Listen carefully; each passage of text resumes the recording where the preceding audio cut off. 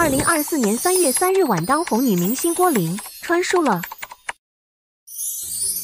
穿成书中一个同名女配身上。来黄瓜屯的第17天，刘海光组织全体村民上山捡柴禾，当然最重要的是寻找灵芝野山参。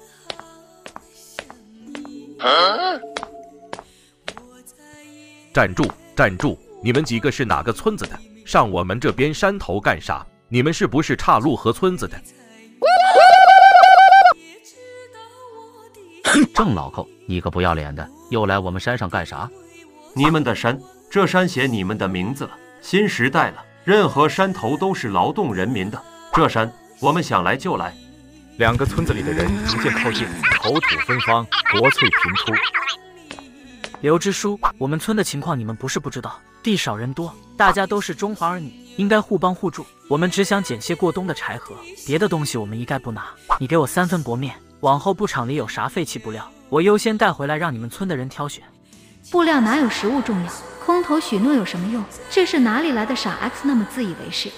郑凯旋，这不是我不给你们面子，按道理说你开口了我得答应，可你们村的人总来打秋风，一次又一次的，我能怎么办？我得为我们全村人的安危考虑，放下你们手里的东西，咱们2个村继续相安无事。若是不然，我今天只好豁出去跟你们拼了。刘支书，你可别忘了你自己做了什么，我现在给你留几分脸面，不然我让你这个支书干不下去，信不信？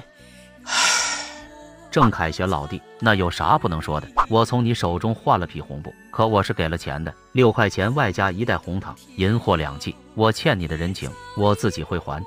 村民都知道刘海光的女儿过完年就要结婚了，买块红布理所应当。支书，你别担心，我们相信你的人品。对，你千万不能被他们拿捏了，你情我愿的买卖，现在拿出来说理了，纯有病。刘海光，你忘恩负义。韩大姐，村子里的土地在镇上没有登记吗？这山头有没有明确划分呢？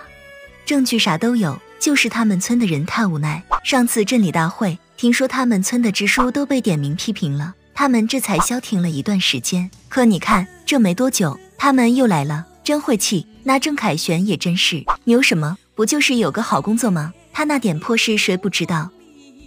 私人的事情不能和公家掺和，如果你们硬要拿这些东西，咱们今天只能再战一场了。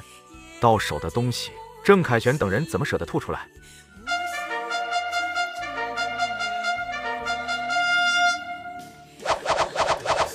郭玲停下！